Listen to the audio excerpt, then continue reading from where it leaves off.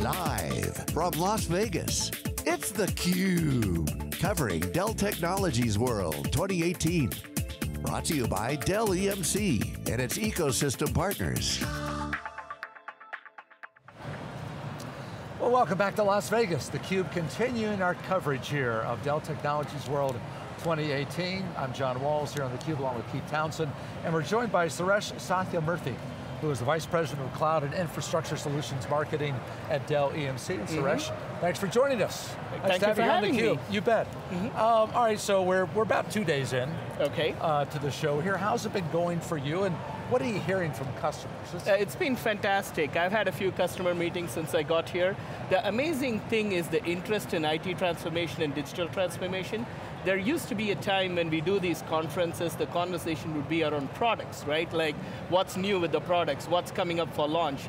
Now they're talking about transforming their IT, how do they transform their data center with solutions and the products that span server, storage, data protection, cloud. It's amazing, I'm seeing that shift of the conversation going from products to transforming your data center. And what's accelerating that? Because to me, that's the kind of conversation or thought process that, that folks in that community, should have been having for some time. Yep. But so what's the acceleration now? So we did a third-party study with ESG where we surveyed about 1,000 executives to find out what is it that they were interested in and what do they think about IT transformation and why it matters to them. Here's what we found out, and these are just a few data points, and the full study is available on our website. We found out that they believe that they're going to be 3x faster in terms of completion of their IT projects, twice as likely to meet and exceed their revenue goals, and they would have 33% more budget to invest in innovation. Now if you think about it, that is spectacular, that is amazing. There used to be a day and age when the only conversation around IT would be how do you reduce cost. Now we are having a conversation about how do you create new business models. So IT has transformed from this back-end function to something that is enabling the businesses to build new business models, create new revenue streams, manage customer experience better, and I think that is at the heart of why the conversations have shifted. So let's talk about some technologies. What are some of the resulting technologies or changes in technology? Anything emerging that you like to talk about? The two things that I think is happening now, the first is cloud, the acceptance of hybrid cloud and how the cloud is being leveraged for this transformation. And the second is the use of data through the technologies like artificial intelligence and machine learning. And if you think about those technologies, they aren't really something that has come out of nowhere. It is an extension of a data continuum that we've been having. So the way I look at it is, you have creation of data, you have analysis of data, you have machines that learn from data, and then using the data to act as the data continuum. We have always had creation of data. It came from traditional applications, now it's coming from cloud applications as well as endpoints and IoT. So it's increasing the volume of data that is coming in. That has changed how data has been ingested. So storage of data has shifted. It's no longer about scale-up architectures, it's about scale-out architectures and software-defined architectures. And then there are technologies like Hadoop and Splunk and SAP for which we provide ready solutions for that's going to help you analyze the data. So a natural part of this extension is how do you get those machines to use the data to learn and improve themselves, and you train them to go do that. That's where machine learning comes in, and it's a critical part of what we want to provide infrastructure for. And the final piece of it is acting on it, which is where I see AI play, where you have applications that is substituting for human intelligence in making decisions and acting on that information. So talk to us about the real conversation. It's about making it real. We're at Dell EMC World 2018, and one of the things, or the theme is making it real. Read a stat yesterday, survey 50% of CIOs believe in the next few years they are going to have an AI project. Yes. You know what? I asked Siri to play a song for me the other day. I asked her 5 times and ended up picking it up and just typing in the solution. AI is all over the place in definition. Correct. As you're having conversations, what are the types of projects and the scope of projects that customers want to engage AI and machine learning to achieve what business outcomes? Yes, so it actually depends by industry, but the way I think about it is, now as companies look at their application infrastructure, typically large enterprises have probably about 5,000 applications, right? And when the time comes to upgrade the software and upgrade those applications, or write new applications for new customer experiences or new business models, they see AI as an integral part of the design point in building those applications. That has never been the case in the past, right? So you have now cloud-native applications evolving, and I would bet that any cloud-native applications that is either customer-facing or is going to be critical to the decision-making of a business or enterprise is going to have AI built in by default. Now, this would change by industry. So if I'm taking supply chain, for example, Jeff Clark talked about this in his keynote on how Dell EMC is changing supply chain with using machine learning. The other one was customer service and support, where we have a product called ProAssist that uses predictive analytics. The amazing thing is we reduced our time to service the customer 91%. So imagine what AI can bring to those applications that have already existed, that are now getting better, faster, and more intelligent in terms of servicing our customers. And the experience of our customers are going to change as well. Now, it is not just what we provide to our customers in terms of platforms. We are customers of these technologies as well. So we talked about the PowerMax, which was launched this morning. It makes 6 billion decisions a day. It has built-in machine learning, and it's helping the storage administrator's job be more easier, because the decisions need not be made by humans anymore. It's optimizing by itself. It's amazing how much these softwares are going to evolve with technologies like AI. So I love the fact that 6 billion decisions are being made every day. I can't even decide what I'm having for dinner tonight. So that's a very important decision, though, just like that song you wanted to play on Siri. Exactly. I want to ask you about later. But what's really interesting is where the control plane and processing and this activity will take place. A lot of, not just the PowerMax, but a lot of announcements today around FPGAs in servers, up to 8 GPUs in a server. Are customers prepared to now manage those environments, or are they looking to have that stuff outsourced to a Google or a local Dell EMC partner to lend that expertise? Where's the expertise for all of this AI? We believe that the world is going to be multi-cloud. We have done third-party research and surveys where we found that 81% of even our own customer base are going to be multi-cloud. So our intent is to build technologies that is agnostic of where the data resides. You should be able to analyze your data in a public cloud environment, in a private cloud environment, or in a hybrid cloud environment. And depending on what sort of security, compliance requirements you need to meet, you make that choice and we build the technologies for you.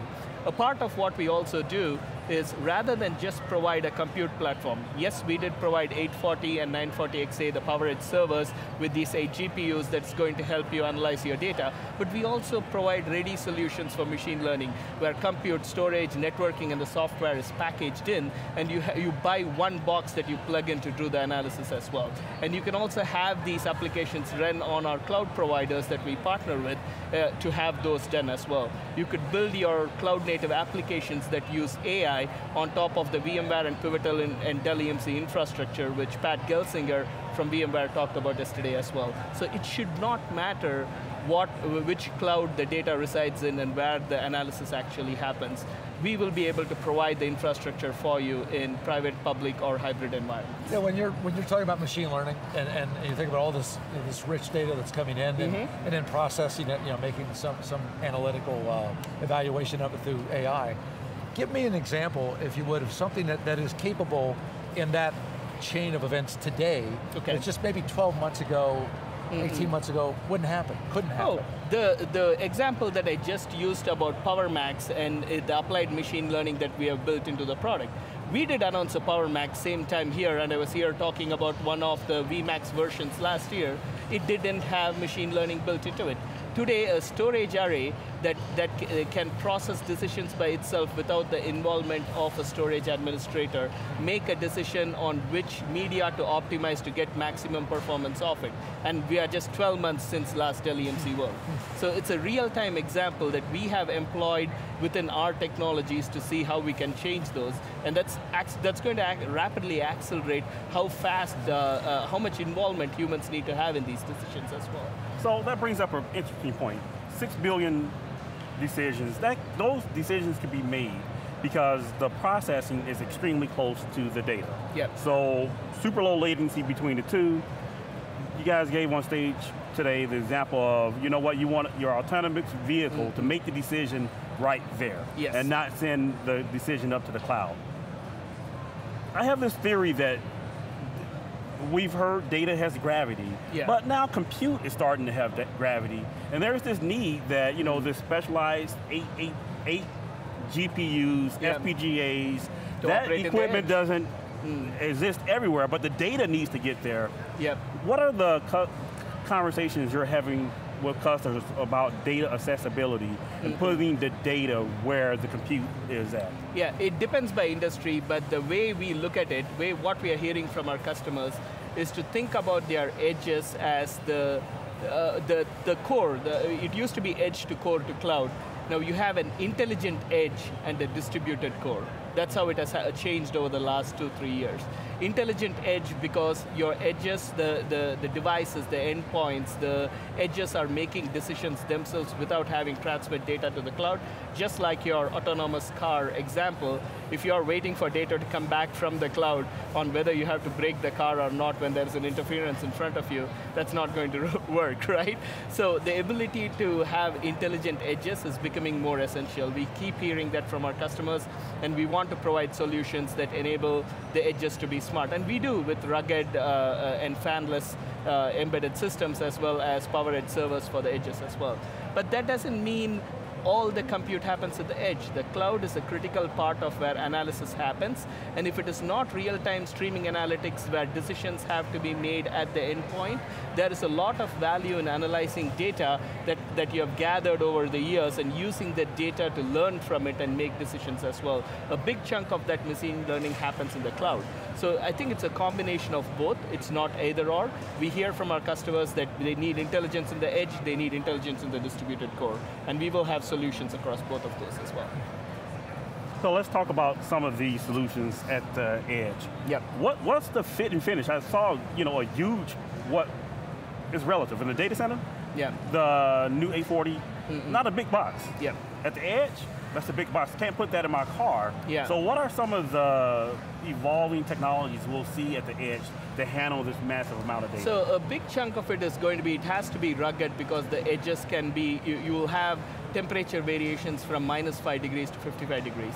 It has to be fanless because it has to be optimal enough to fit into the size of any object or device that you want to do. And we offer solutions for those as well. Within our PowerEdge offerings, we have those as well. But what you would also see is, we are, across our family of businesses with VMware, we are also extending our software capabilities to the edge to gather that information and have compute on the edges as well.